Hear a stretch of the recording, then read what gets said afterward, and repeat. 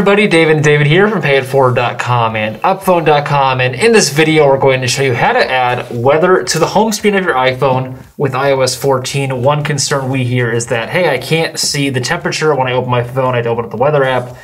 Kind of a minor nuisance. That's why you get apps like Fahrenheit, which are supposed to display the accurate temperature that 50 degrees is not. Yeah, at least not for here.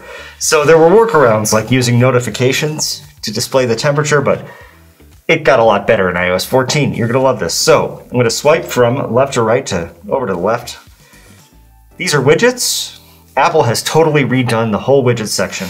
So here we've got a weather widget. Not very impressive yet. If I press and hold and then tap Edit Home Screen. Yep, you can either drag this widget to your home screen if you like that one. I'm doing that first, yeah. So then, boom. I've got weather on my home screen, but let's say I don't want to see the weather in Cupertino where Apple is headquartered. I'm gonna tap Edit Widget, and then I can do current location, or just pick my current location. So it's always Clifton Park. Yep.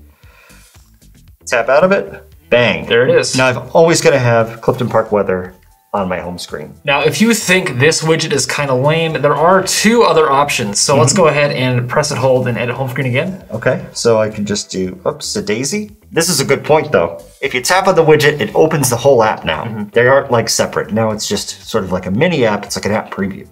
So, as David said, we're going to press and hold, tap edit home screen. Tap the plus button, upper left-hand corner of the screen. Let me go to a different home screen and I'll do that.